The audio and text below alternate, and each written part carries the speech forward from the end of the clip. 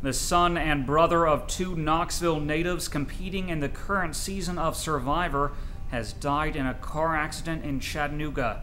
25-year-old Taylor Lee Collins was a passenger in a car that hit a house on South Germantown Road. Collins was thrown from the vehicle and later died of his injuries at the hospital. He was the son of Survivor winner Tina Wesson, who is competing with her daughter Katie Collins in the current season. The driver in the wreck was also taken to the hospital but had minor injuries. A police investigation is ongoing.